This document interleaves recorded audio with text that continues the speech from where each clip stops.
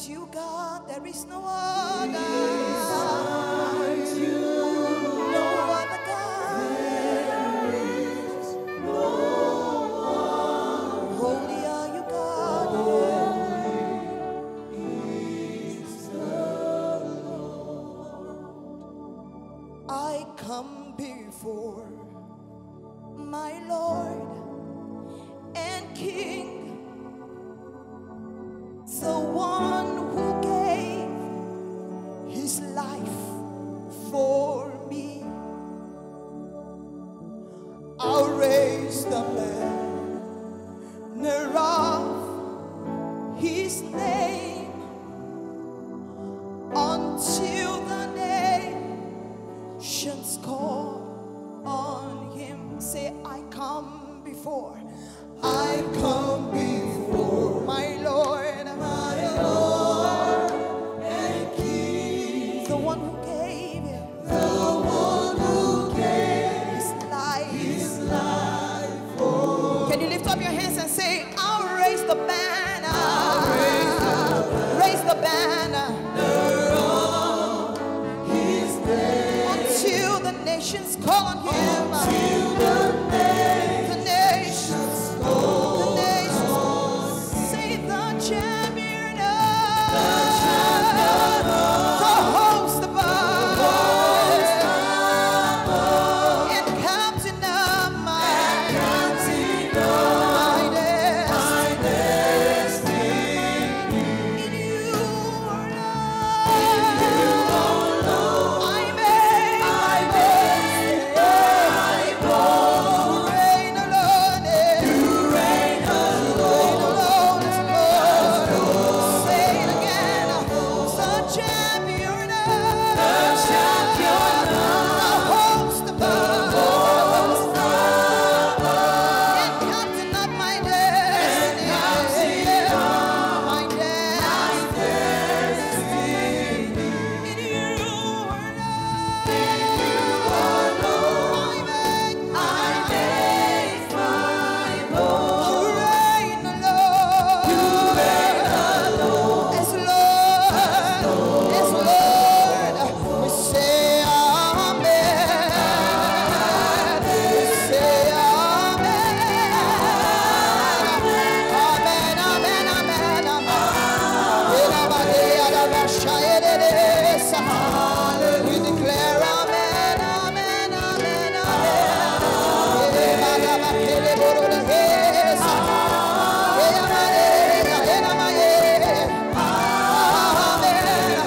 hallelujah. We declare amen, amen. We declare amen, amen, amen. Amen, amen, amen, amen. We join the host of angels. We join the living creatures. We join heaven and sing amen. We declare it amen. Amen, amen, amen, amen. Amen, amen, amen, amen. We declare it amen, amen, amen. We declare amen.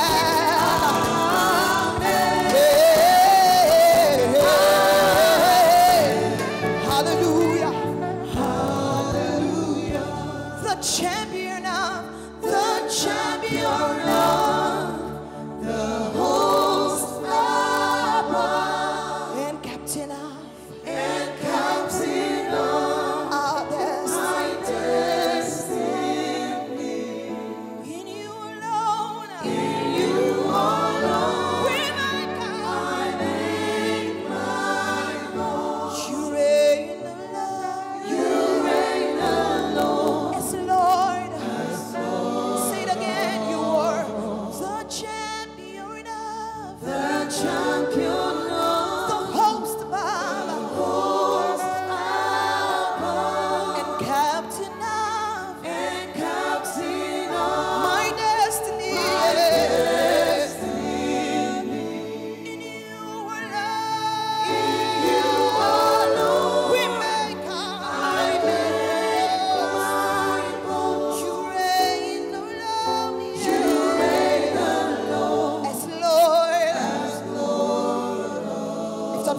Say amen, amen. Amen. Yes, Lord, we say amen. Yes, Lord, we say amen. Hallelujah. Hallelujah. To the lover of my soul, amen, amen. Amen. To the lifter of our head, amen. Amen. Source and sustain, amen.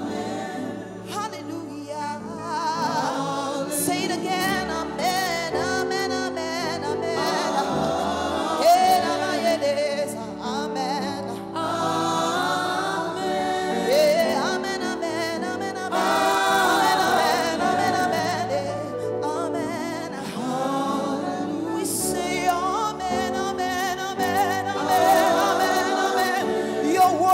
True God, your words are true God. We say hallelujah, hallelujah. Everyone lift up your hands and worship him and bless his holy name. Father, we glorify your name. Thank you for what you did this weekend in the prophetic briefing that we had. Thank you for your mighty hand that is upon us. Thank you for your grace that is poured out beyond measures. Thank you for the spirit of revelation and wisdom. Thank you for opening the mysteries of your will to us. Jesus was speaking once. He said, you've hidden these things from the wise and the prudent, and you've revealed them unto babes. For so is pleasing in your sight. Father, I ask this morning again that your presence will come upon every life that is tuned in, whether it's this morning, this evening, or by whatever means. Open up their eyes, Lord. Grant them access. For you promised, you said to you it is given to know the mysteries of the kingdom of God. Break this morning prophetic seals and cause us to be able to understand your plans, your purpose for the end time church and for the world at large. Cause us to see what you see, and know what you know, what is in your heart that you're trying to get across to us.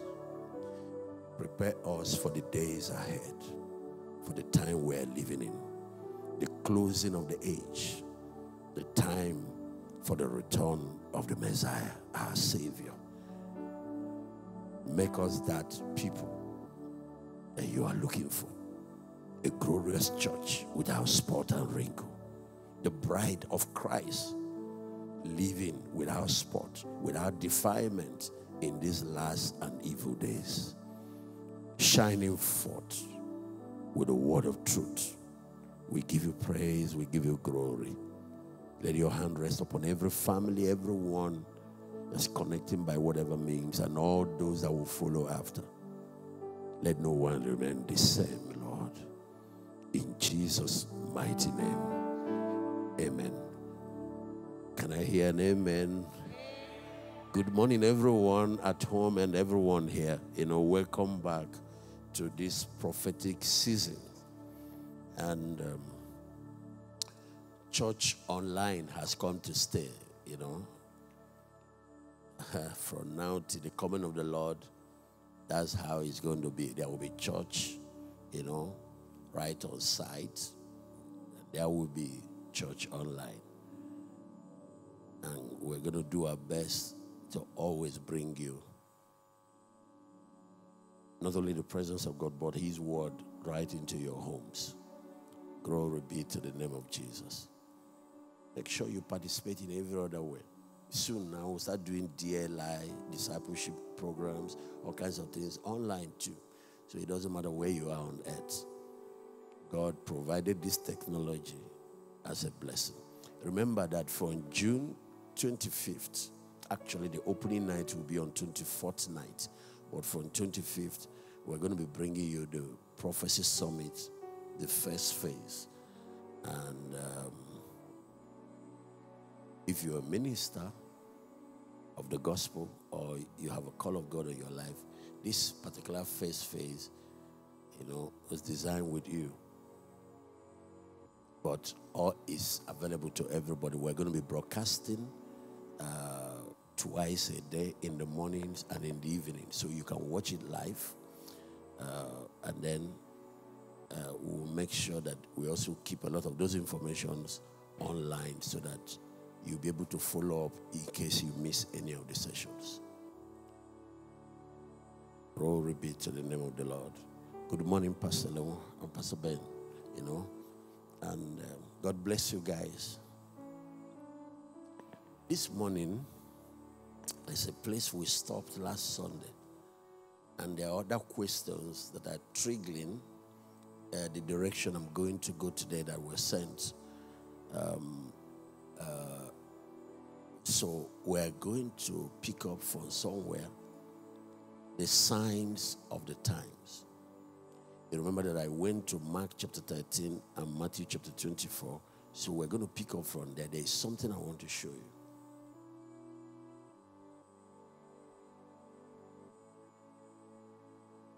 Matthew chapter 24. We're going to read from verse 3. You will see those three questions that they asked Jesus that began the discussion. As he sat upon Mount of Olives. So get ready to read, I'll just start it. As he sat upon the Mount of Olives, the disciples came unto him privately and said, "Tell us, when shall these things be? What shall be the sign of thy coming and of the end of the world?" So 3 questions, and he treated them. He started by, if you read from verse 1, telling them about the destruction of the temple and Jerusalem. And so part of the question was about that. When will Jerusalem be destroyed? Are there signs to look out for? Then they went, second question, what are the signs of your coming? When will that one be? And then, of course, the third, what are the signs of the end of the world? Sometimes we say end of the age.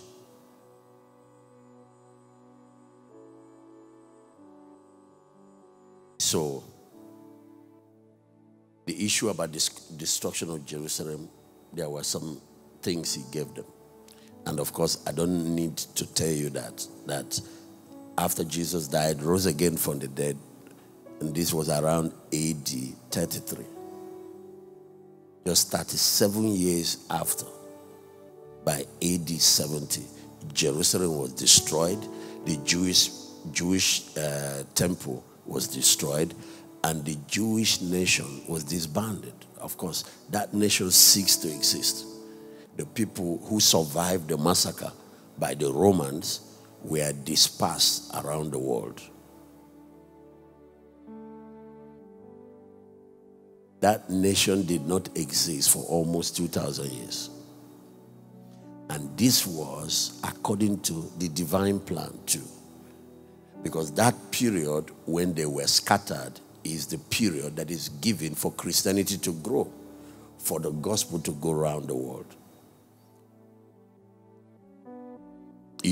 God was one that created Judaism. It was not a man-made religion. It was how God revealed himself to the Jewish people. It started with Abraham. So after his son has died on the cross and the Lamb of God has been slain, he didn't want these people continuing animal sacrifices. Many of them did not believe in Jesus. What they would have done is that every week they will be killing new animals as atonement for sin. Meanwhile, the atonement just happened on the cross. So that very day when Jesus was hanging on the cross, when he cried and gave up the ghost, "Father, into thy hands I commend my spirit." The veil in the temple that used to cover the holiest of all, where the Ark of Covenant was staying, and on top of that Ark of Covenant, the Shekinah, glory of God, that veil was torn into two. And that Shekinah lifted and returned back to heaven. Now, this is not the first time it happened. Anytime the Shekinah leaves the temple is doomed to be destroyed. Take note of that. Whenever the Holy Spirit leaves, the temple is just a mere carcass. It's going to be destroyed. There was a time it happened in the past. Because what we're watching now, the destruction of the temple that Jesus predicted, is the second time the temple will be destroyed.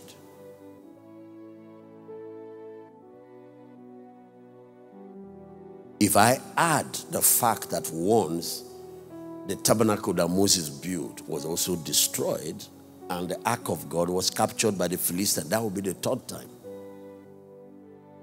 Before it happens, there will be a period of sin and God will be warning, calling for repentance, and the people will not listen. And then they keep taking it, and then finally God does the last thing. God will chastise, correct, bring messages, and the people don't listen. The last thing he does, he takes away his spirit. And so in the book of Ezekiel, he showed Ezekiel before Nebuchadnezzar came to destroy the temple that Solomon built. He told Ezekiel, he took him in the spirit and took him to the temple. Showed him the idols, the different defilements that the children of Israel brought into the house of God, how they defied the house of God. One of their kings by the name of Manasseh went too far. Solomon allowed his strange wives to bring idols to the city of Jerusalem. God was very angry.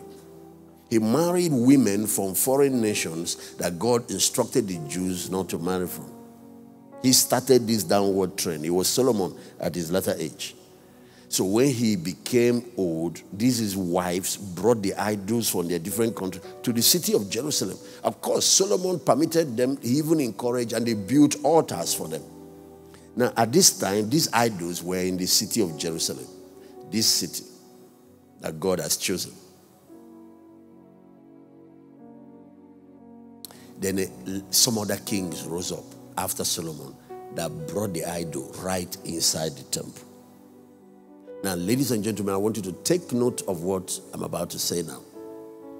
You hear that when the Antichrist comes, he's going to set up the abomination that leads to desolation. You will read it now. Jesus said, when you see that abomination that maketh desolation, it is an idol set up in a place of worship in the temple of God.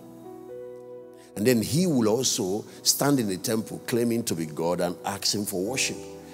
He said, when you see that, that is the trigger for the great tribulation. That means the time of persecution has started, because there will be believers that will not bow. There will be Jewish people who know enough of the truth that will not follow that. And then he will turn and start killing them.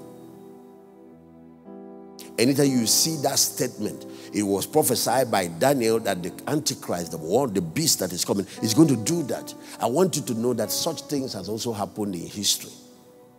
And every time it happens, when there is this abomination in the holy place, it leads to desolation, the destruction of the temple. I'm also warning you, because the lessons from that was brought together by Paul. Paul said, if anyone defile the temple of God, him will God destroy. Defilement goes before destruction. Defilement precedes destruction.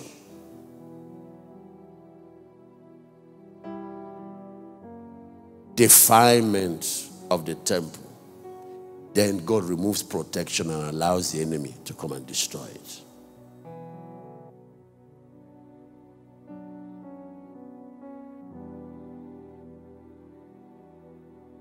When the tabernacle, the one Moses built, was destroyed, that tabernacle was staying in Shiloh for over 400 years. After they settled in Promised Land, they were not moving it around like they used to do in the wilderness. They now pitched it in Shiloh. There was no temple in those days. It was a tent, and the ark was inside. For 400 years, nothing could touch it. God was inside. The Shekinah was inside. The priests did their duties. In the days of Eli the high priest, his sons, Hophni and Phinehas, would bring married women and sleep with them inside that temple. You see, that tabernacle has outer courts. God was inside the holiest of holies. A lot of holy instruments were in the holy place. In the outer court where they offer sacrifice, it was an open, a large space. They would sleep with women who came for worship there. Then they started doing financial corruption. And they were priests. And God sent warning to their father. Their father was lenient with them. He was also old now. He said, my children, what did I hear about? He should have disciplined them. He should have even removed them. He left them. Because this priesthood goes from, it's a family thing. It's the family of Aaron. It's the same thing with the kingship. It's from David's lineage. It passes down. Just like us, we are born into it. We are made kings and priests because we are seed of Jesus Christ, who is our high priest. You have to be born in the family of the priest to be. So the next generation, succession was the issue. These boys were not properly trained. And so they started defiling that place of worship. And God sent another warning through Samuel, a little boy that just came to get training. He was still like a child. He's growing up, learning, and he's seeing these bad boys, what they were doing. But he kept his consecration. He would not join them. And God came and began to appear to Samuel and give him a message and said, go talk to your mentor, Eli. That I'm going to do something. Yes, he may have served me well, but his children, I'm going to kill. What I would do, any ear that hears it will tingle. He said, when I kill them, there will not be left in their lineage any man that pisseth on the wall. They're describing how men urinate. That's male children will not be left.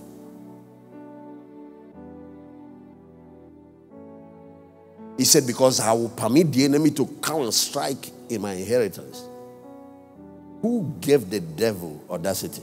It is when God withdraws his glory that Satan now finds us as cheap meat.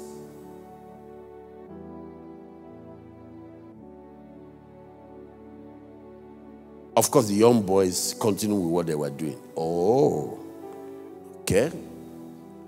Then there was war. The Philistines came because that's how it happens all the time. If you check Solomon's temple, it's the Babylonians. If you check the last temple, it was the Romans.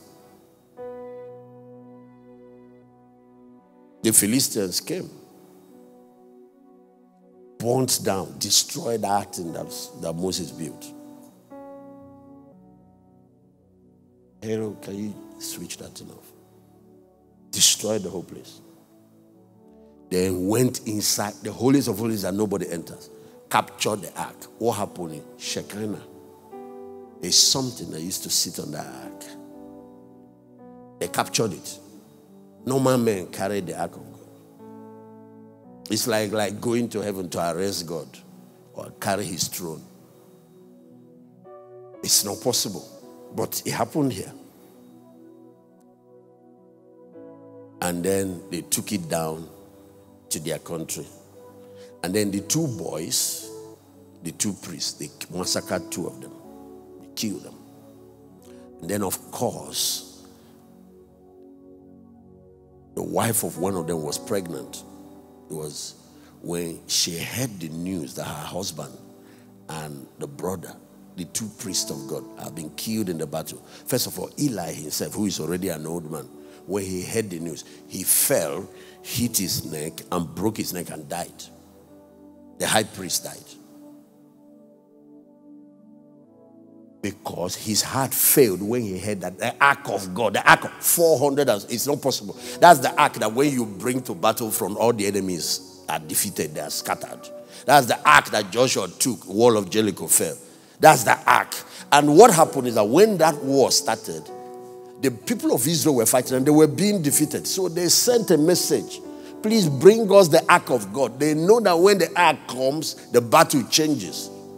But this time they are carrying empty ark.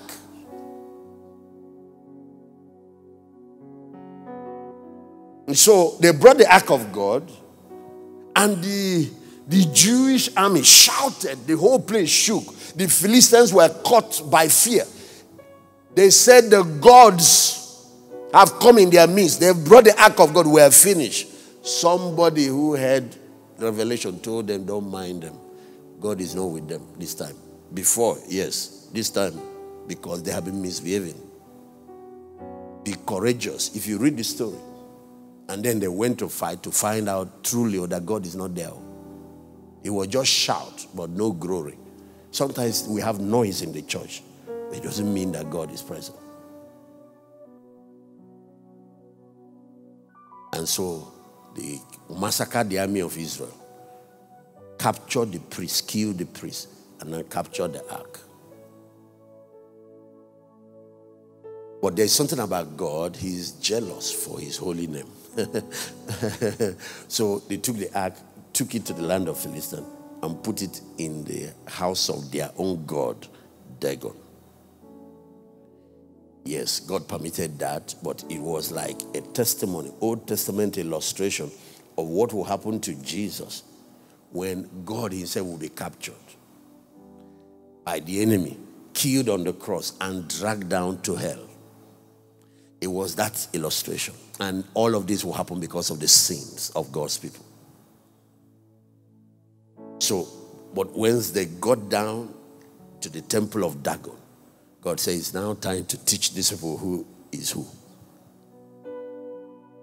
And so they carried the ark, put it before Dagon, an idol.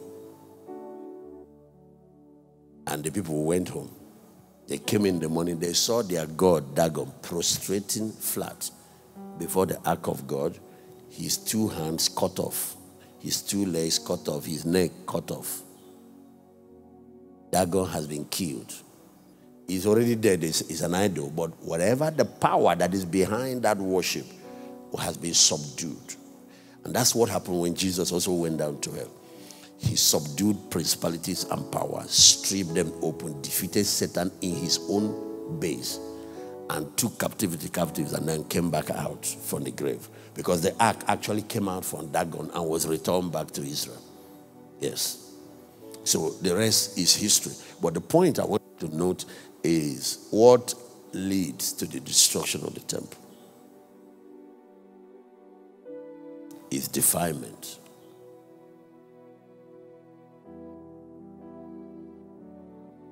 So, after that the ark later was returned, it was in the house of Obed-Edom. A new king has emerged now, the time of David, and David built the tabernacle of David, later built the temple, with Solomon built the temple. Solomon built that temple.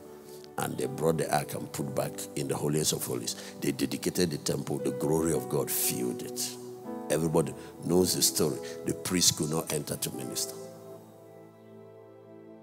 What is protecting you is the presence of the Holy Spirit in your life. If something happens, to let that go.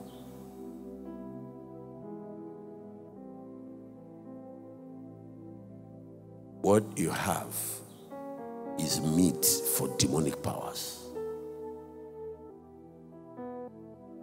What you have left. I'm sure you've seen that illustration with the first king of Israel, Saul. Yeah. And the Spirit of the Lord departed from Saul. What happened? An evil spirit began to torment and trouble him. He went crazy, began to come under oppression. And if you check what Saul did to cause the Spirit of God to depart from him, he not only walked in disobedience. First time, there was warning. Second time again. The third time that broke the camel's back is when he went to visit the witch of Endor to consult. God said it's time for this guy to die. And of course, the Philistines again caught him and they killed him. David cried. He said, "How are the mighty fallen and the weapons of war destroyed?" Then he made a statement. He said, "How did Saul die like this?" Like he was not anointed with oil. Because the anointing protects.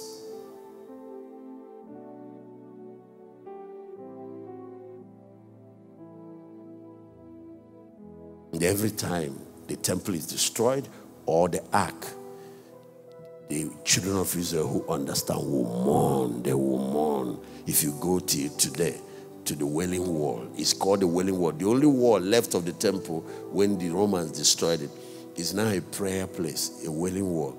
The Jews are still praying for two things: for the coming of the Messiah.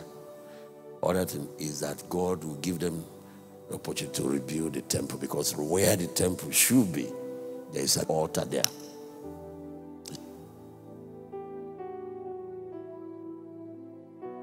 There is an abomination that brings desolation. Don't commit it. Keep your life clean. The Holy Spirit is a spirit of holiness. Create a clean place in your life for Him. Cleanse your heart, your soul, and your body. Present your body as a living sacrifice, holy and acceptable to God.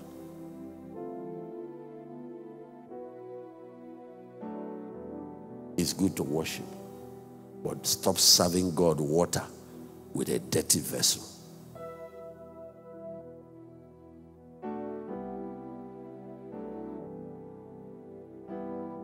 The scripture said, "Be ye holy as He that called you is holy."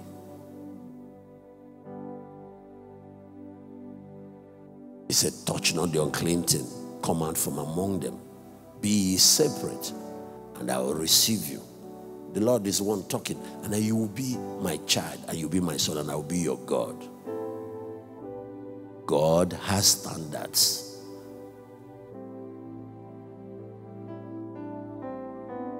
This same defilement of the temple is what is beginning to happen in last days church. Sometimes ministers, believers everywhere are misbehaving. There is no generation that is ignorant of the scripture like this generation. They don't read the Bible anymore. And that ignorance is what makes this generation susceptible to deception. And that ignorance of the Bible also opens you up for sin and defilement. You see, it's something about the Bible. The Bible will keep you from sin, or sin will keep you from it. You start sinning, you lose your appetite for the Word of God. You see, you lose your appetite for the Word, you lose your appetite for the presence of God. Is a symptom that you're spiritually sick. Anything called revival begins in your personal Christian life before it flows to people. I have some aspect of prophecy I'm going into, but this thing I'm explaining to you will later come up in our study of prophecy, because you will see the abomination of desolation again is going to come up again in Jerusalem, in the temple, because there is coming a third temple. Yes. The first thing the Antichrist will do, he's going to sign a treaty with the Jews, 7 years treaty. And that treaty will permit them to rebuild their temple, to pull back and create peace between them and the Palestinians. And that will break world record. You can see different presidents from the U.S. have tried. They've not, Trump particularly, the Arabs pulled out of the negotiations now. He will pull it off. And so the Jews will trust him, and then everybody hails him as a world hero. His entrance to the global scene will begin by doing some things that will look nice. The Bible says when they say peace and safety, sudden destruction will overtake them. Watch the language he's going to use to enter it will be peace, unity of religion. Let's unite so that we can stop violence, stop all these wars and killing of people. It will be things like safety. It will be things like prosperity for all. He will be talking about economy. He will be talking about security. He will be talking about world peace. Watch the guy. He is on the horizon. Watch out for him. And a lot of people will follow that, because the Bible said he will come to power with flatteries, with deceit. He knows what the problems are, global problems, and he will cash in on it.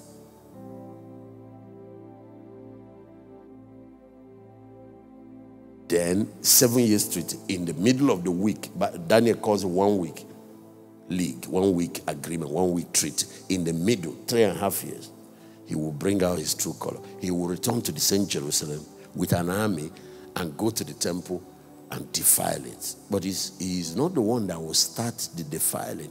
A lot of Jews who walk against the covenant will be misbehaving and setting up that place for problem.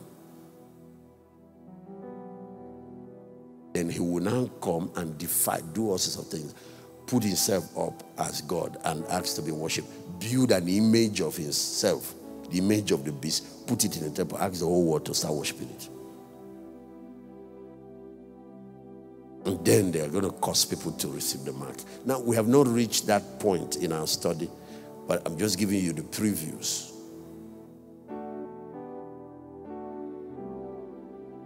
That is what will be the prelude, that will lead to the tribulation.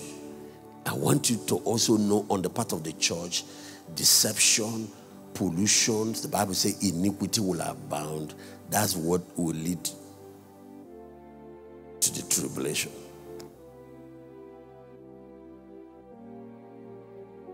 On the part of God Almighty, you might look at tribulation and think it's something bad. Why would God allow it to happen and Christians will be here? No, no, no.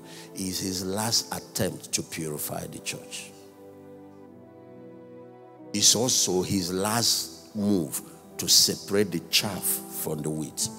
Oh, Jesus, Jesus, Jesus. Should I show them that? I have a different assignment today. Okay, I will show you. I will show you. Daniel chapter 11, we will read from verse 30.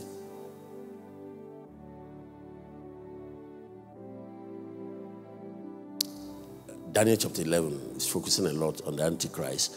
And watch what he's going to say here. For the sheep of cheating shall come against him, and therefore he shall be grieved. He's going to fight a lot of wars, yeah. And return and have indignation against the Holy Covenant. He will now be angry, not only with the Jewish people, but with everything God, everything Christian.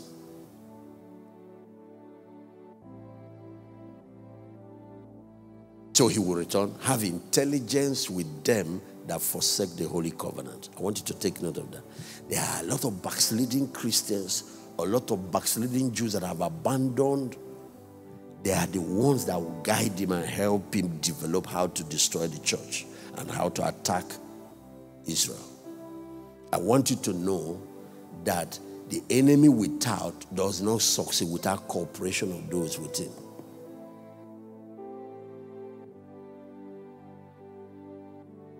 Before the Antichrist shows up, there is first one world religion that will show up, and it's going to be led by a so-called Christian leader, a global leader.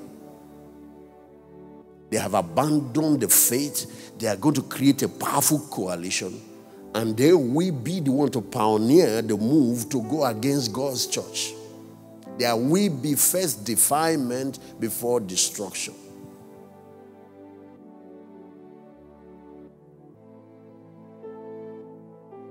Lord, please open the eyes of my listeners.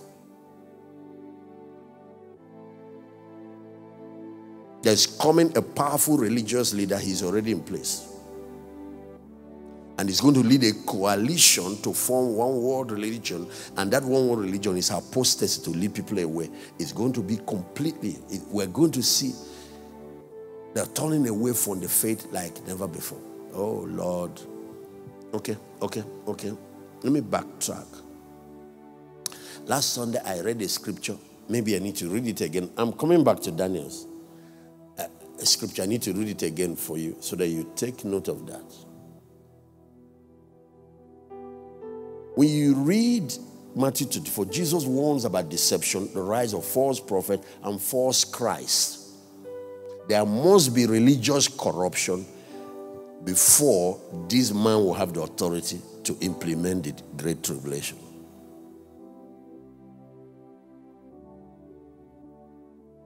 And I'm showing you the prevailing atmosphere under which the beast will arise. If you look at Christianity, look at Europe, the church is almost dead there. It's completely a backsliding continent.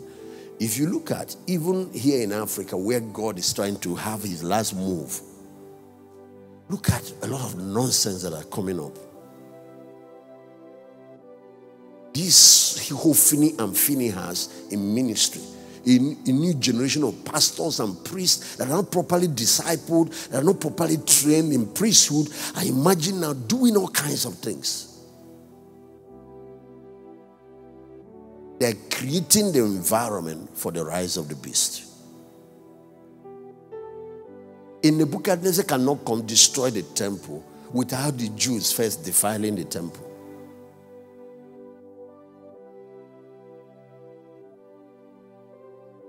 Apart from what happened in days of Eli, and the tabernacle was destroyed. So later they built Solomon's temple. And for years the people served God, the revivals, the move of. Then later, kings and priests emerged that were walking in darkness. They started bringing abominations of the nations into that temple. It got to a king called Manasseh. Manasseh took the idols of different and brought it inside the temple, re-erected them. Remember, abomination of desolation is when idolatry now enters the house of God. That's the final straw that breaks the camel's back. Manasseh brought it right inside the temple. Even in the chambers where the priests operate, and all, they put different idols. And people will come to worship God. They will now be worshiping all this. Some pastors are now bringing in occultism and secretism into Christianity. Now watch. God raised Jeremiah the prophet and started warning them. You see, this temple is going to be destroyed. At that time, when he was warning, he was hoping for repentance. So in the holiest of holies, the Holy Spirit has not left. The Shekinah was still in the temple. But in the outer court, in the holy place, they have brought defilement. Because some people tell you, if I pollute my body, it doesn't touch my spirit. Be warned. If I defile the body, it doesn't really. Jesus lives in my heart. It will not affect. Be warned. Jeremiah said to them, you said the temple of the Lord, nobody can destroy it. He said, have you forgotten that my house used to be in Shiloh?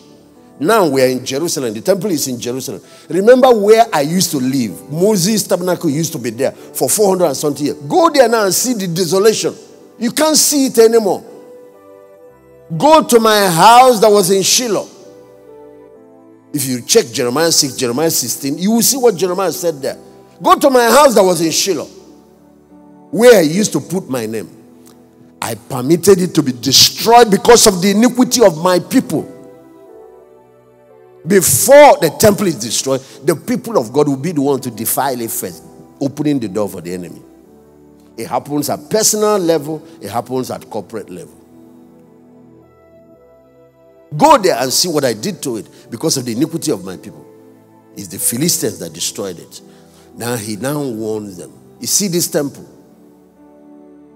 It's going to be destroyed. The Babylonians are going to come. They will destroy Jerusalem. They will burn down this house that is called by my name.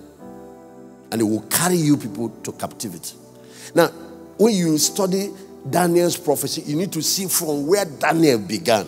What happened that led to the captivity. Because Daniel was among those that was brought down there as a captive to Babylon.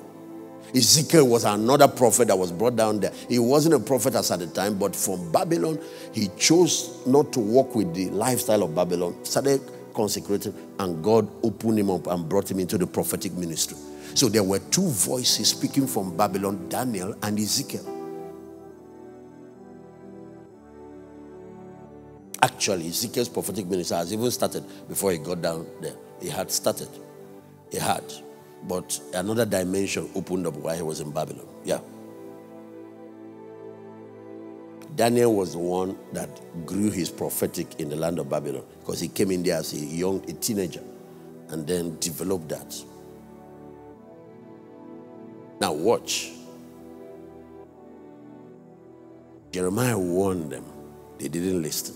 Then God called Ezekiel and said, come, I'm taking you to the temple. And he took him to the temple. And he showed him the Shekinah, the glory, and all that. And he said, watch. And the glory of God lifted from the top of the Ark of Covenant, the mercy seat, and moved to the east, the altar. And they lifted from the altar, moved to and left through the eastern gate, and flew over the mountain and vanished back to heaven. The Lord has taken away his presence. He said, what you have now is an empty building. Watch what will happen. It wasn't long. Nebuchadnezzar invaded with his army, besieged Jerusalem. They invaded that city. He went to that temple, carried all the remaining vessels of God's house. All those things they used to carried them, and they carried them to Babylon. Of course, the only thing this time they didn't capture is the Ark of Covenant. God gave Jeremiah instruction what to do. He took it, he told him where to go and hide it in a cave, and he did. And some unique vessels, but the rest of the vessels, everything, all they go, then later they burned down that whole temple. It was burnt down. And Jerusalem was destroyed, and the Jews were massacred. These are things you need to understand about the coming tribulation.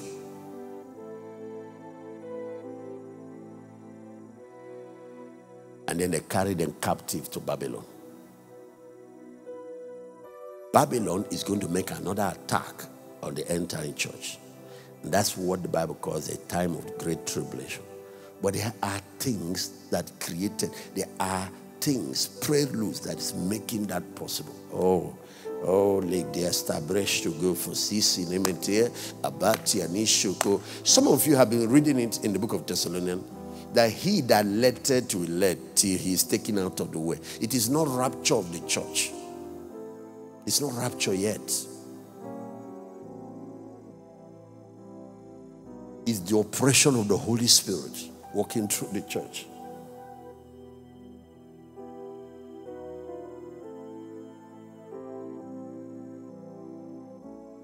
What is stopping the enemy is a triumphant church filled with the Spirit, carrying the word of righteousness and living for God is a deterrent.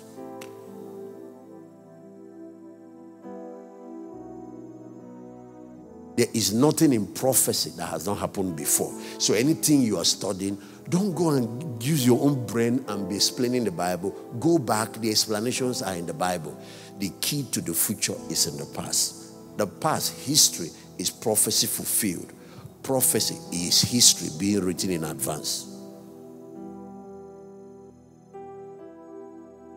Anytime you go to history and look, you will see where what God is telling you in the future has happened.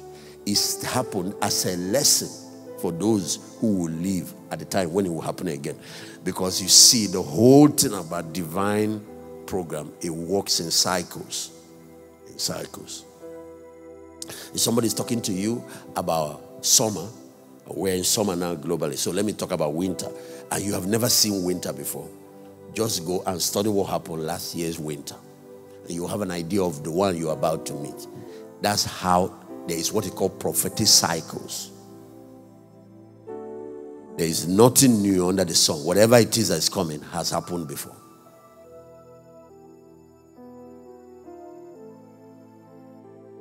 That was why when Jeremiah was warning them about the destruction of the temple, he told them, go to history. Go and check Shiloh and how that place was destroyed. Learn.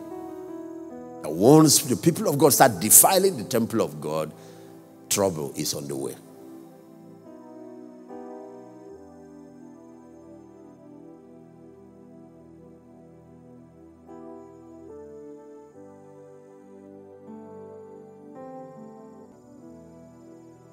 Tribulation is going to sort it out.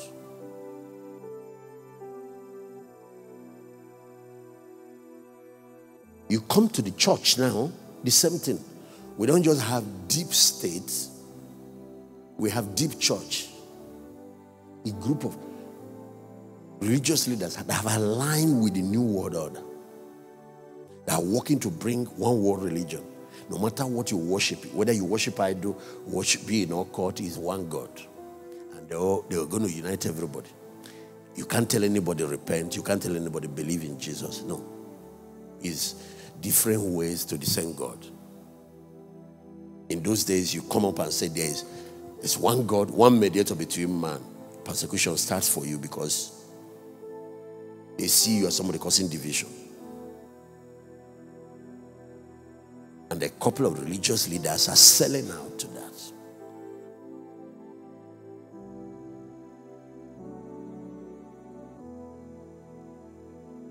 The tribulation is what is going to sort this out. I want you to understand why the church will be here when this happens. Because there is a separation that needs to be made so that those who are going can go. The church as it is now has both Esau and Jacob inside it. It has both Cain and Abel. It has both the wheat and the tares. Not everybody that comes to church now is a child of God. Not everybody that is calling himself a pastor or a minister is born again. The church Jesus is coming for is a glorious church without spot or wrinkle. Okay, I need to read scriptures for you. I think I've been talking. The best thing is when the scripture shows it to you. So,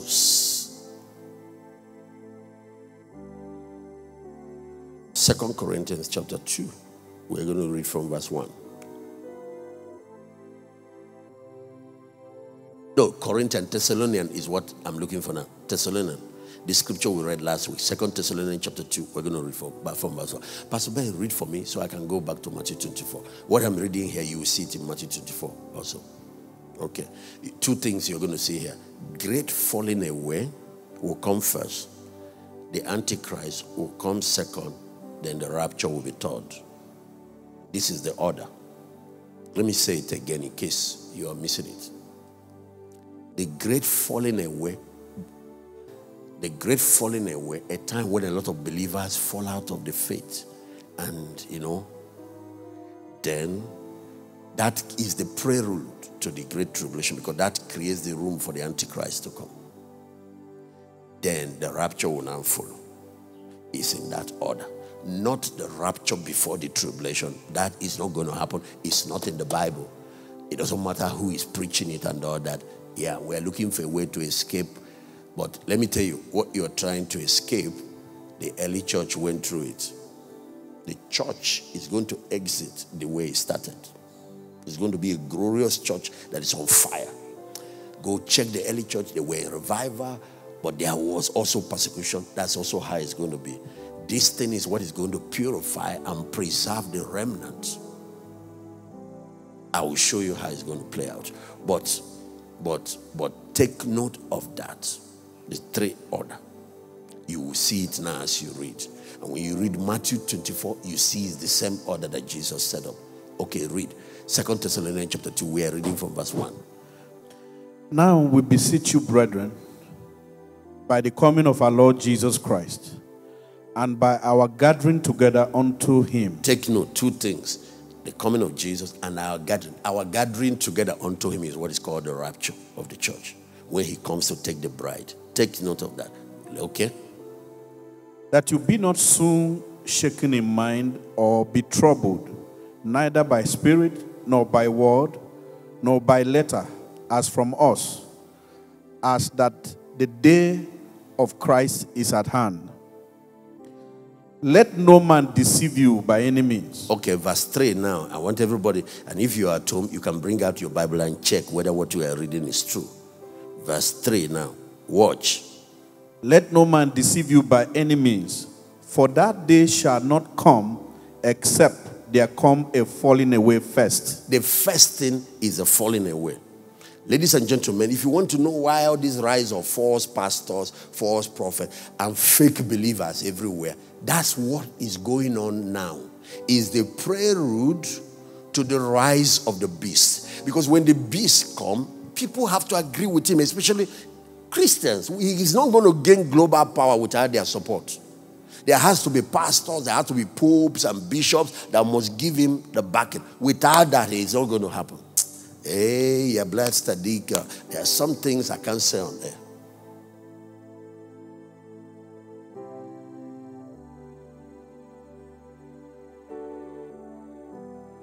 This year, 2020, last year, the Unity of Religion Pact has been signed. This year now, they are going to ratify it by September in Belgium.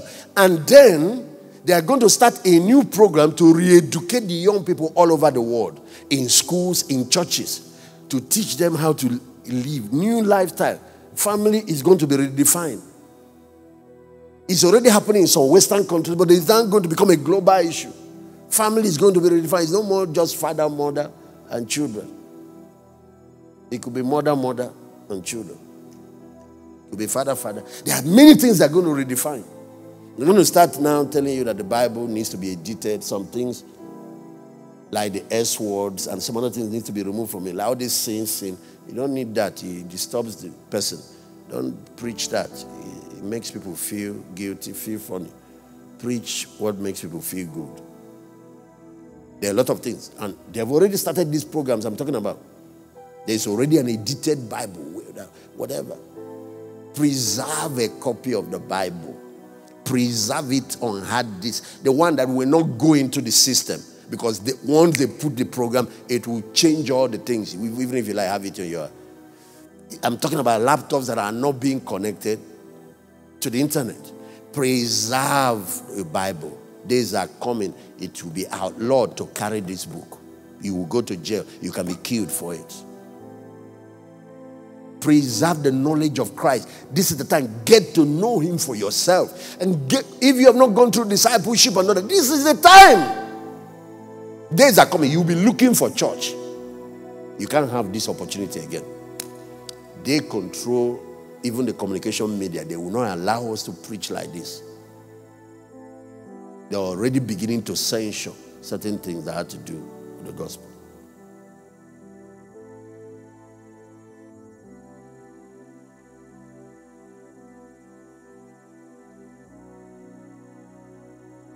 Okay, verse 3. Watch verse 3. Okay, read. Let's go. Let no man deceive you by any means, for that day shall not come, except there come a falling away first. Yes. And the man of sin be revealed. So the Antichrist will come second. Yes. The son of perdition, who opposes and exalted himself above all that is called God, or that is worshipped, so that he as God seated in the temple of God, showing himself that he is God. Now, before this Philistine, this Babylonian, goes to the temple to now defile, and the Christians first defile that place, making it habitable for the enemy. I want you to take note, the falling away first.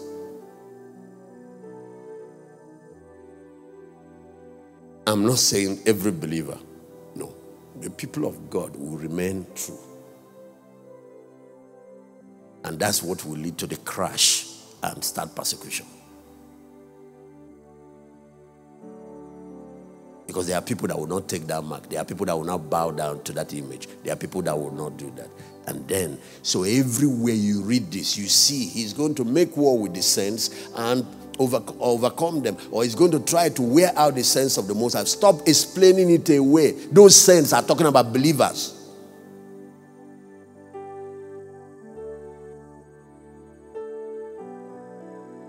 They will persecute the saints of the Most High. Those are Christians. No, they are not left behind Christians. No rapture has occurred.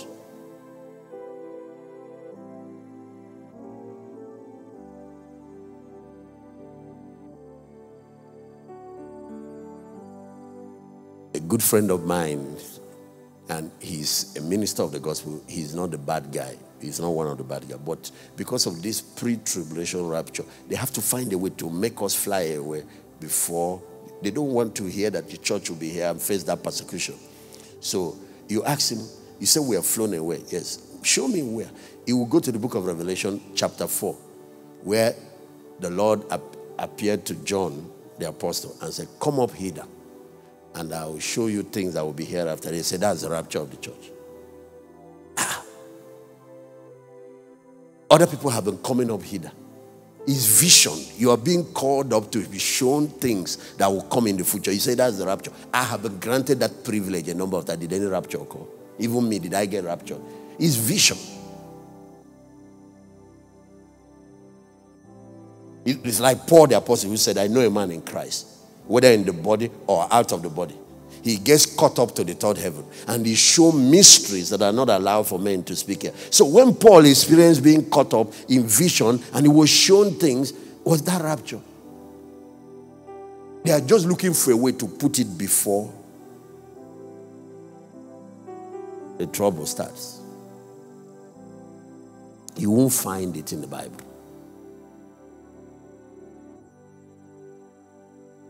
The way the church will exit is the way Israel exited Egypt.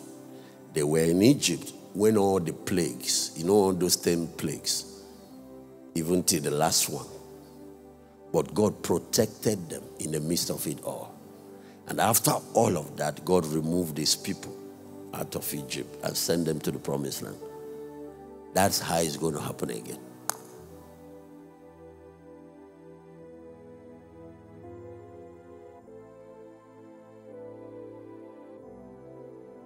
The last days of the church here, we're going to see things happen on this earth.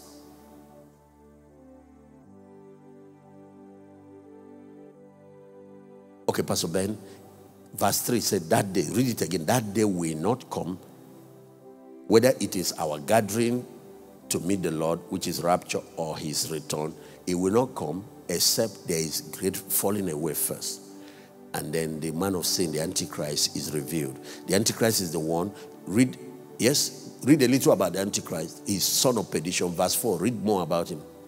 Who opposes and exalts himself above all that is called God, or that is worshipped, so that he as God sits in the temple of God, showing himself that he is God.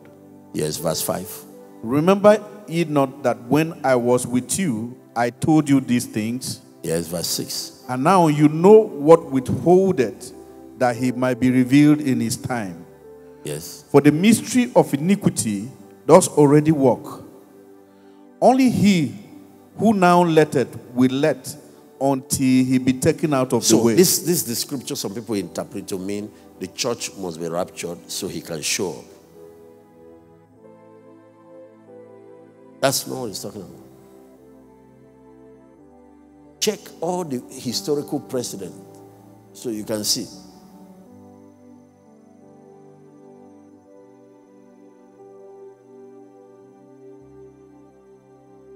Before Noah's flood, when the watchers came, slept with the daughters of men, if you know about that story in Genesis chapter 6, they created giants, men of renown, and there was wickedness all over the earth. And things were happening, a lot of problems. Everybody was here. Noah was here. Enoch was here. The record showed that happened in the time of Jared, Enoch's father. Enoch rose up, led a mighty move of God in the midst of this. It was right somewhere in the course of that he was taken, and he became the seventh generation from Adam, a symbol of the rapture of the church. The same thing with the Jews in Egypt. Where God removes his people, like in the case of Noah, is before he pours the flood, which is judgment. And before God sends judgment, he will remove us. We are not called for the wrath of God. Remember that one.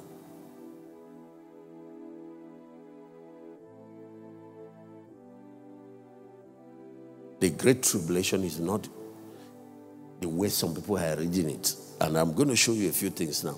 Okay, for the mystery of iniquity doth already work. Only he who letteth will let he be taken out of the way. Verse 8. And then shall the wicked be revealed. Whom check all the precedents I've shown you. The temple in Shiloh, the tabernacle.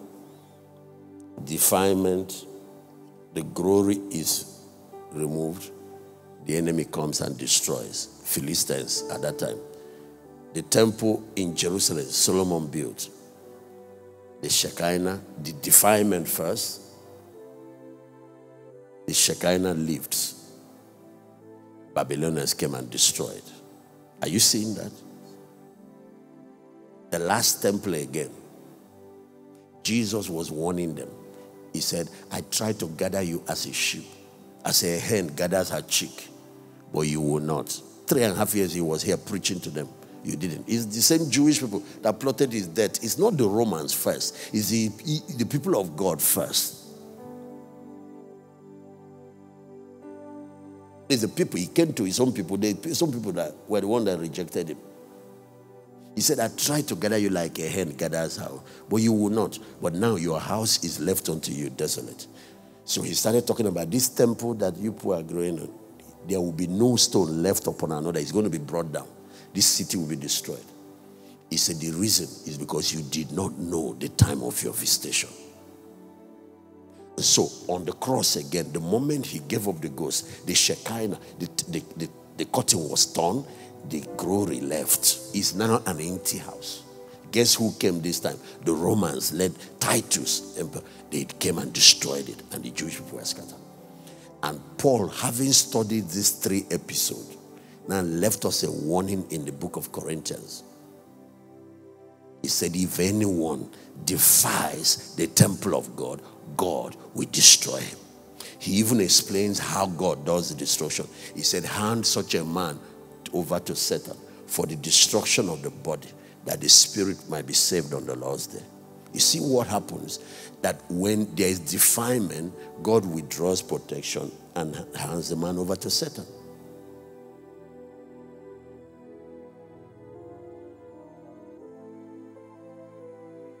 Is it on 1 Corinthians 3 verse 17? If any man defies the temple of God, him shall God destroy. For the temple of God is holy, and that temple ye are. He's warning us about the church, which is now God's tabernacle. He's also warning us about individual lives. And so, see the level of defilement that is rising in today's church. We need a revival. Oh. We need a revival in these last days. And God is working to get that. You're falling away first before the man of sin. Okay. Gloria, read Thessalonians, 2 Thessalonians chapter 2, verse 3. Let them see what is this falling away. Let no one deceive or beguile you in any way, for that day will not come, except the apostasy comes first, unless the predicted great falling away of those who have professed to be Christians has come. Do you see that? Apostasy, people turning away from Christ, turning away from their faith. The falling away of those who have professed to be Christians. They turn away. They are no more living in the world. They are doing all kinds of things. Except that comes first. The man of sin will not come, and then the rapture will not come. And then go ahead, yes? And the man of lawlessness is revealed, who is the son of perdition. Go ahead. Who opposes and exalts himself so proudly and insolently against and over all that is called God or that is worshipped, taking his seat in the temple of God, proclaiming that he himself is God. That's the Antichrist. Actually, the story has not ended there. If you go down, he said his coming will be with lying signs and wonders. A lot of, and all deceivableness of unrighteousness. Not just false miracles and signs. There will be a seduction of people to be committing sin and feel that there is nothing wrong with that. All types of deceivableness of unrighteousness in them that perish. Maybe you should read that verse 10. Okay, start from verse 9. The coming of the lawless one. You see, they call him lawless one, yes? is through the activity and working of Satan, and will be attended by great power and with all sorts of pretended miracles and signs and delusive marvels and lying wonders. Pretended miracles, delusive marvels, and lying wonders. But they will make it. If you see magic shows, it will look real, and people will believe it. Guy will pull some tricks, can even make fire fall from heaven. Yes, go ahead. Verse 10. And by unlimited seduction to evil. Seduction to evil. Deceivableness of unrighteousness. People will be turning to commit. The Bible says iniquity will abound. The gospel will be pushing people to righteousness. This one will be pushing people to liberty. Do what you like. Do this one. Yes, go ahead. And with all wicked deception for those who are perishing, because they did not welcome the truth, but refused to love it, that they might be saved. So they've given us 2,000 years to hear the gospel, to believe the gospel, to an alternative is going to come in the last days. Yeah, it's already coming. If you're the type that wants to be immoral, there will be a new gospel that will encourage you to do what you like and still believe that you are. If you're the type that wants to be rebellious, it's a time of lawlessness. There will be redefinition of most of the things, teachings of the Bible. If you're the type that wants to rebel against authority, there will be already there in existence, encouraging people. If you're the type that wants anything, slander, there will be.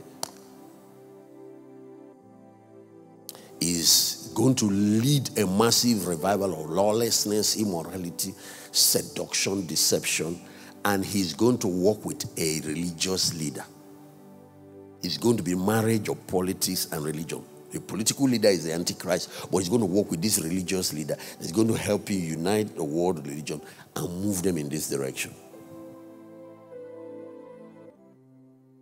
And then those who refuse to play along are the ones that will call the problem. And they will start persecuting them and killing them.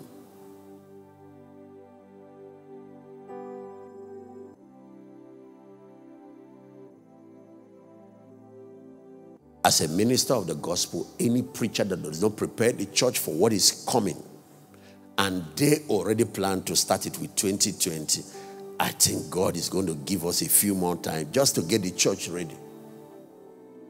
I pray he give a few more just to get the church ready, because that's what they want to start implementing now. Take away all these rights that you've been enjoying all these years. And then a time of persecution is ahead. Everybody that calls himself a Christian needs to get ready for that.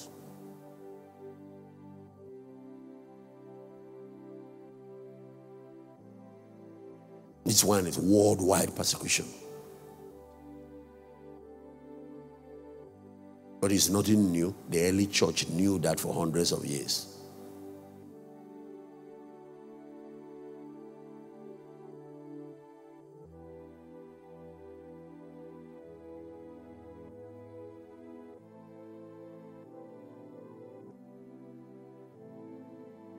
The Bible said everyone that will live a godly life in Christ Jesus should expect persecution. Let it not be a strange thing to you.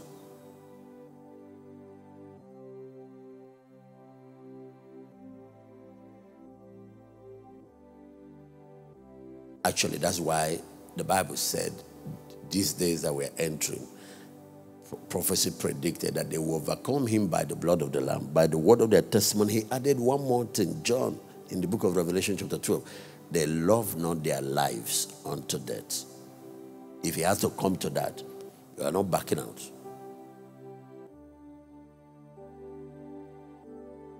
And if your faith in Christ cannot endure fire, that faith is fake. Fire does not destroy gold. It only purifies it. Oh, okay.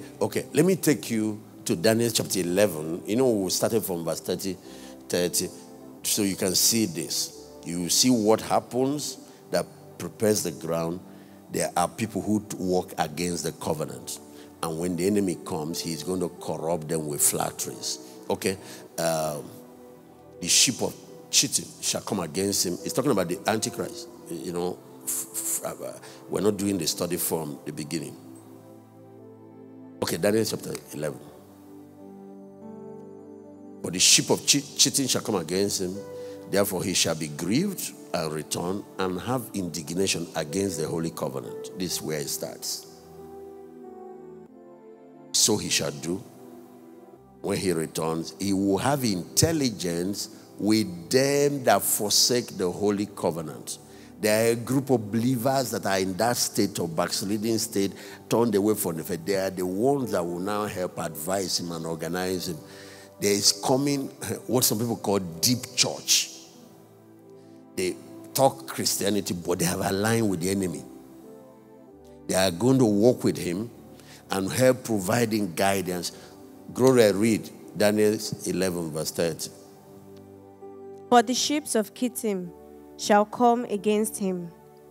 Therefore he shall be grieved and discouraged, and turn back, and carry out his rage and indignation against the holy covenant and God's people. And God's people. Of course, he's going to attack Israel, attack the Jewish people.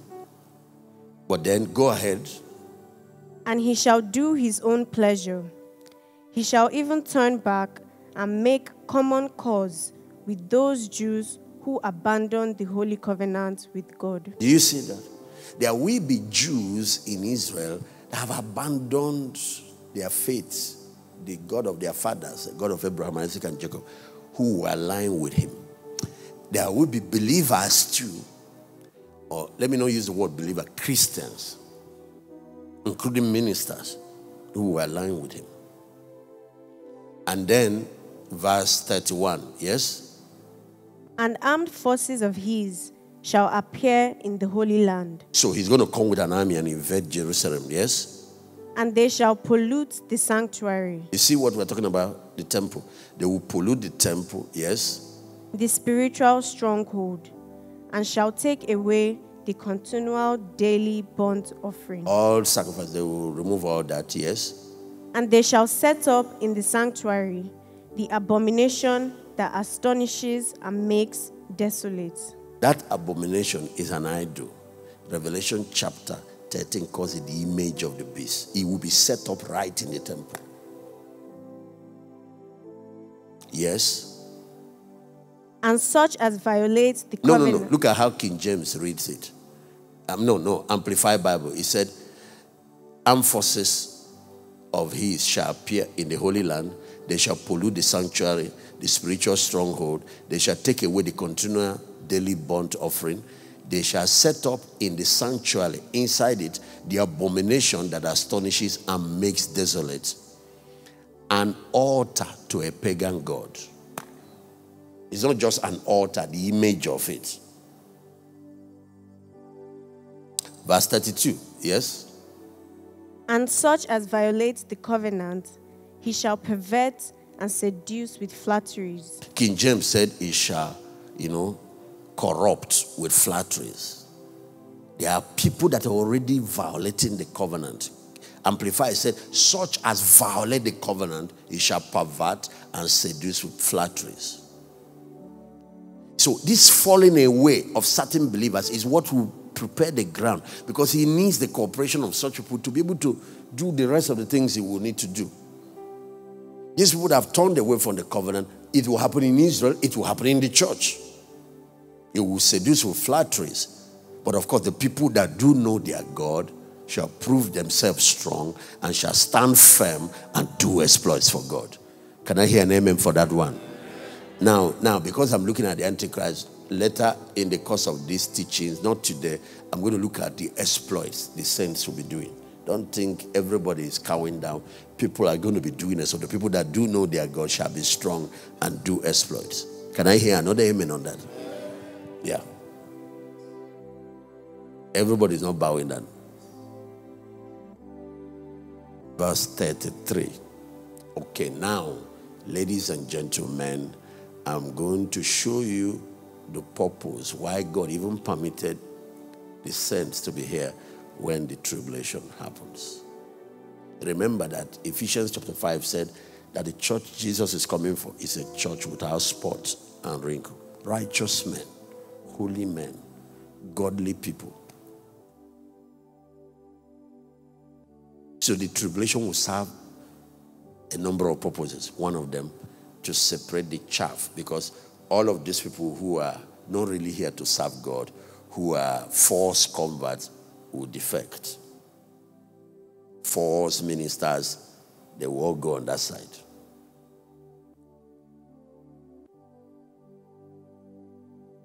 You know what fire does when you are refining? It separates the dross. The real gold comes out on this side. That's what is going to happen. Second thing that is going to happen is that for those who are God's people, it will help purify them and make them ready for his coming. Just as you read. So don't think God is doing something that is going to work against us. Nothing works against God or his people. Never forget that. All things work together for good to them that love God, who are called according to his purpose.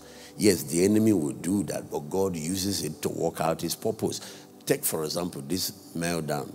There are a lot of blessings. I mean, this lockdown, global lockdown, as a result of this pandemic. There are a lot of blessing that has come out of it. One lady called me and said, I've not been reading my Bible in the last 12 years. I can't remember even prayer. I just go to church, whatever they tell me there. He said, this time, if I tell you, I've gone through the Bible, and then my children, it was when we started, I realized these kids don't know anything. I just leave them for children's church, they attend one church in Lagos, only to find that they were teaching them nothing. He said, I became the pastor in my house. I'll get my husband to sit down, and we do devotion, and since we're at home, we're not doing anything. What else? And he said, I have grown so much. Now I can tell you that I'm a Christian.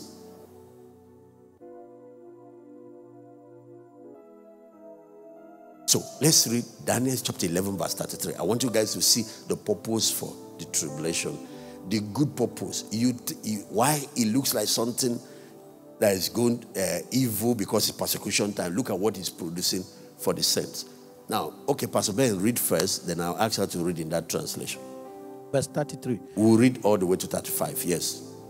And they that understand among the people shall instruct many. So it's a time when a lot of believers are going to rise up. And that's what you need to do post-COVID-19. You don't even need to wait till post-COVID. Now, we are bringing you this knowledge so you will know what is happening. Rise up and be among that remnant that is instructing many. It's a time of a move of God. The Enoch revolution. The last days move of God. Help open the eyes of many. Go ahead, sir. And they that understand among the people shall instruct many. Yet they shall fall by the sword, and by flame, and by captivity, and by spoil many days. Actually, the number of days that we have been predicted is 1,260 days. The Bible gave the duration, 3.5 years. Now, okay. When this season starts, it's not going to stop us from preaching. We'll be doing our best, just like we're doing it, to open the eyes of many. But in those days, preaching the gospel will cost you one of these 4 things. Number 1, the sword. Some people will be beheaded. Number 2, the flame. Some people will be burnt alive. Go check the early church. Study, for example, buy this book, the Fox Book of Martyrs. So you see how believers used to die then. Study, Google it today, how the 12 apostles of Jesus died. You will see some that were crucified. You see some that were beheaded. Paul, that we are reading his work, was beheaded. Peter was crucified. He asked to be crucified upside down. Some were burnt. It's not a new thing. I want you to know that. First, by sword, beheading. Second, by flame. Some will be burnt. Third, by captivity. Some will be sent to prison. Captivity is prison. What did you do? That you preached the gospel. You're trying to help people understand what God is doing. That's why they are arresting you. What's the fourth? Spoil. What is spoil? they seize your property, seize goods, sometimes seize church property, seize buildings or whatever, or freeze your account. What is your offense? You're teaching people to live right, to fear God, to walk with God. That's your offense. So now that we have the time, my friends, rise up now and begin to preach the gospel. Now we still have the time. Days are coming, you can't hold service. You can't. Now you can do crusades. Rise up and do it. Now you can plant church. Rise up and plant it. Now you can start a cell. Start doing it. Better make sure that your life counts. Now that it's still free, you still have the freedom.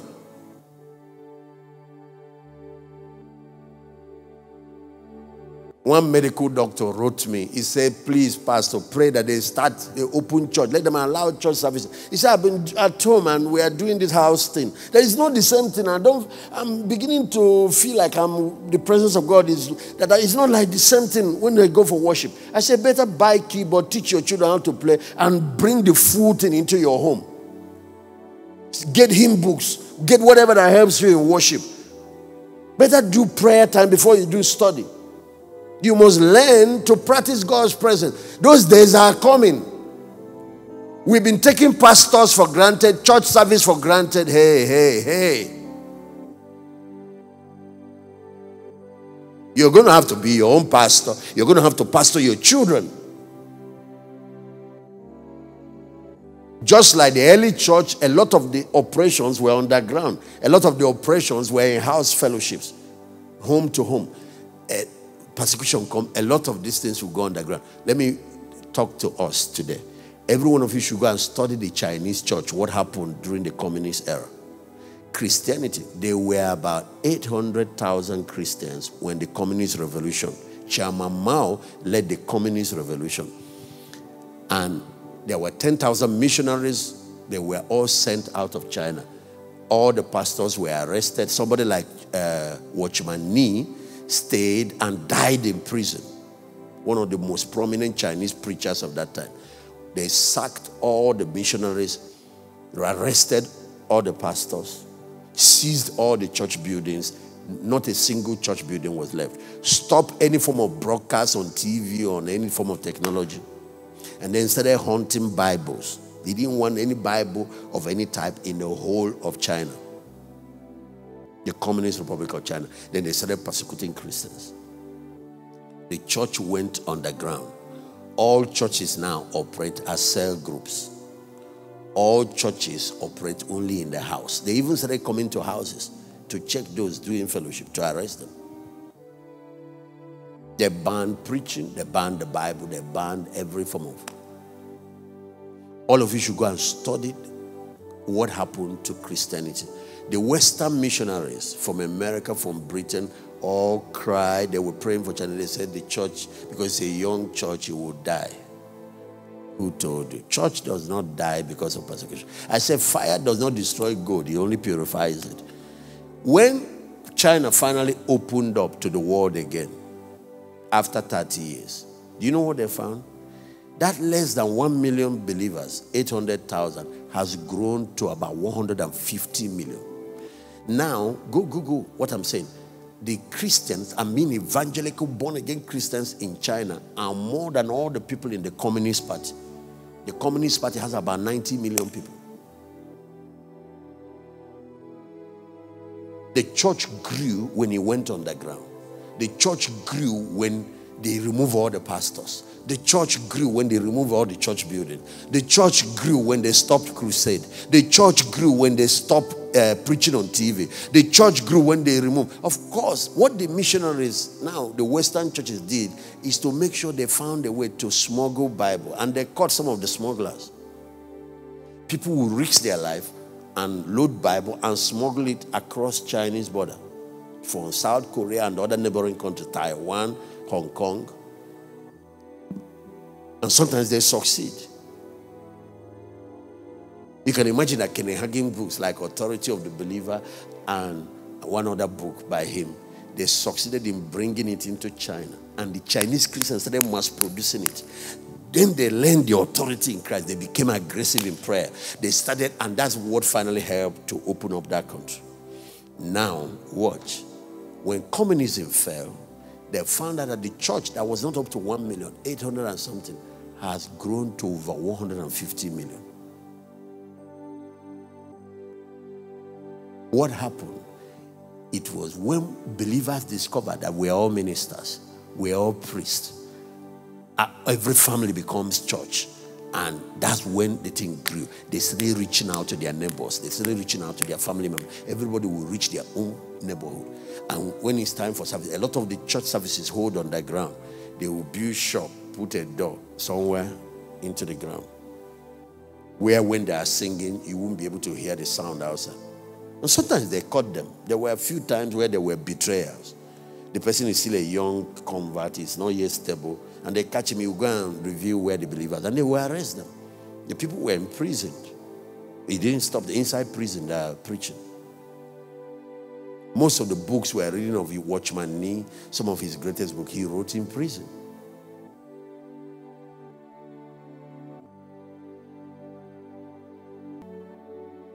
When you hear great tribulation, it's persecution. Get it clear.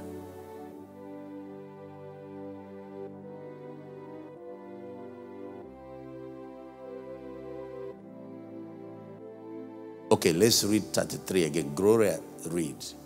I think you should read from 32 first. Yeah. And such as violates the covenant, he shall pervert and seduce with flatteries. But the people who know their God shall prove themselves strong and shall stand firm and do exploits for God. People are going to do exploits even in those days. Then verse 33. And they who are wise and understanding among the people shall instruct many and make them understand. Though some of them and their followers shall fall by the sword. Did you see it? Some of them who are trying to help people get the gospel, some of them and their followers shall fall by the sword, yes. And flame, yes. By captivity, yes. And plunder, yes. For many days. It's 3.5 years. Tribulation will last for 3.5 years. The Bible said those days will be shortened for the sake of the elect. And God has got it 3.5 years. Yes, go ahead, verse 34. Now when they fall, they shall receive a little help. Many shall join themselves to them with flatteries and hypocrisies. You see, this is what one of the purposes of the tribulation, to sort out this chaff. Because there are a lot of people joining the end time church with hypocrisy, with flattery. They say the word. They are not genuine Christians. They can't withstand any heat. They can't endure trials or whatever for the sake of Christ. They came to God for what they will get from God. And there's a type of gospel we have preached that has attracted them. We have not discipled them. One of the strategies for the end time church going forward is to return back to discipleship and to return back to small groups. And all of you that are listening to me, start your own cell. That is the way forward. These large congregations and worship services, this thing has shaken it up now.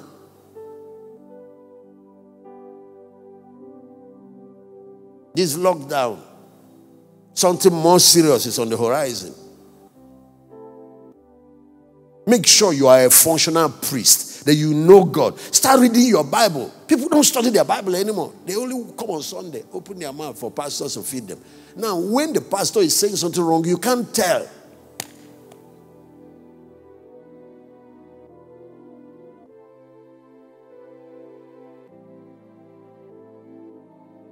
Many shall join to them with flatteries and with hypocrisy. So add verse 35. And some of those who are wise, prudent, and understanding shall be weakened and fall. Thus then the insincere among the people will lose courage and become deserters. So watch what will happen.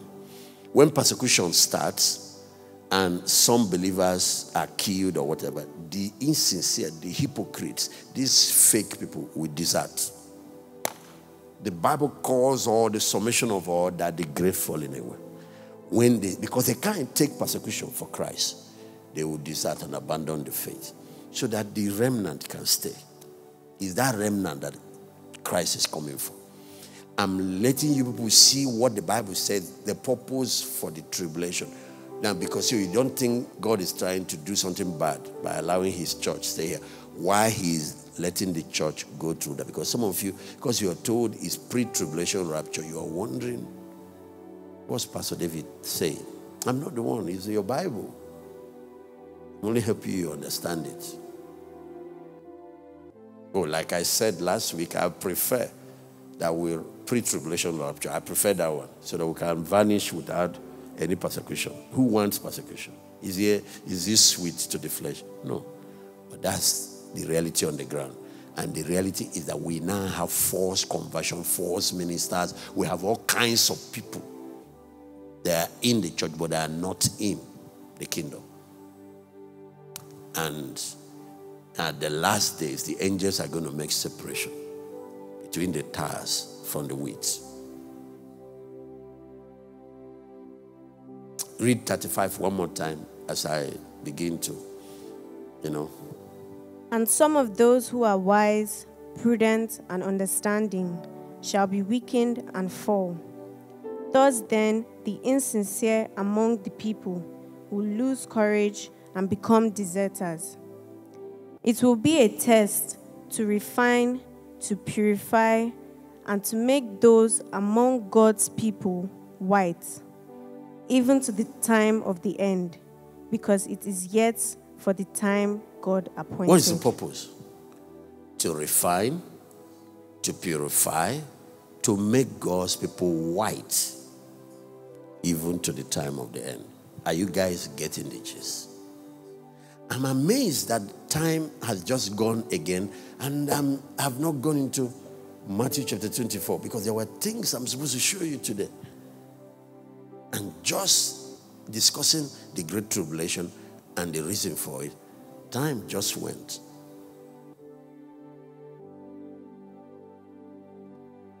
What will happen is a test. I'm reading it, this Amplified Bible. To refine, to purify, and to make those among God's people white, even to the time of the end, because it's yet for an appointed time.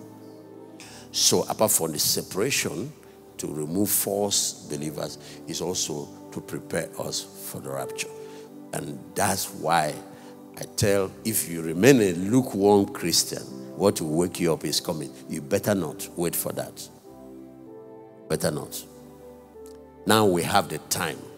Let's take advantage of it to reach the world for Christ, to reach our communities, to reach our cities, to make sure that our family members are in the ark before the flood starts, to make sure that we reach everybody. Now we have technology, the freedom to do everything. Let's utilize it.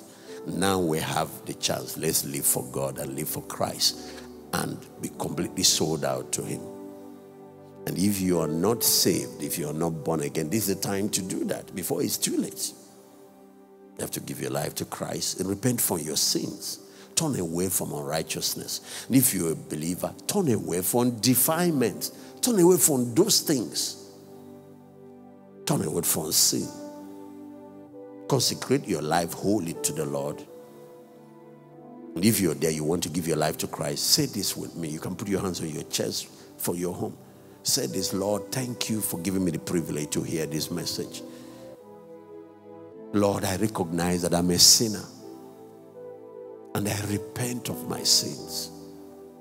Please forgive me and cleanse me with the blood of Jesus Christ that was shed for me on Calvary, on the cross.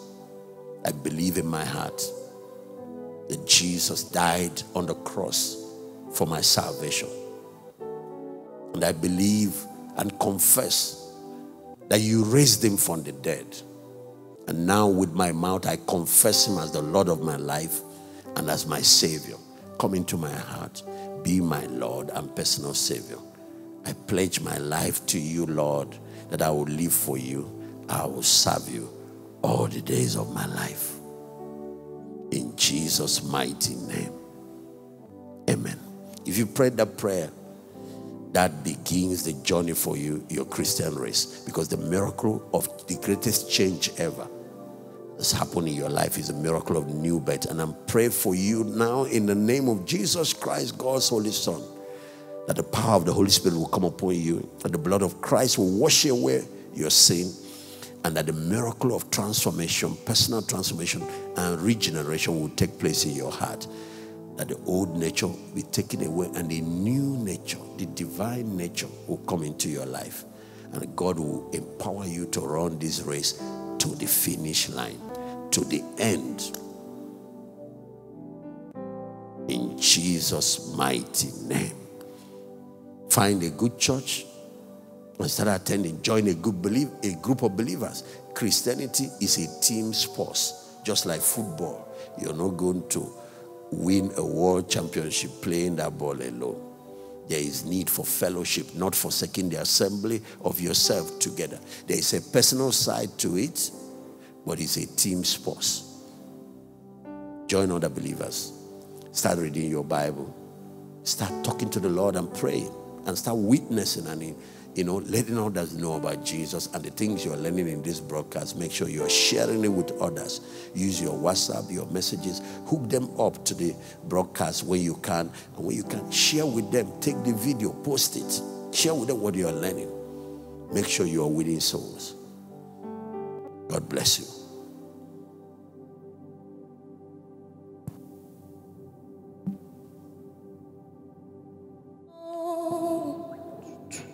Praise ye the Lord. Sing praise the Lord. Praise the Lord. We praise you, Lord. Praise the Lord. Praise ye the Lord. Praise ye. Yes, we praise.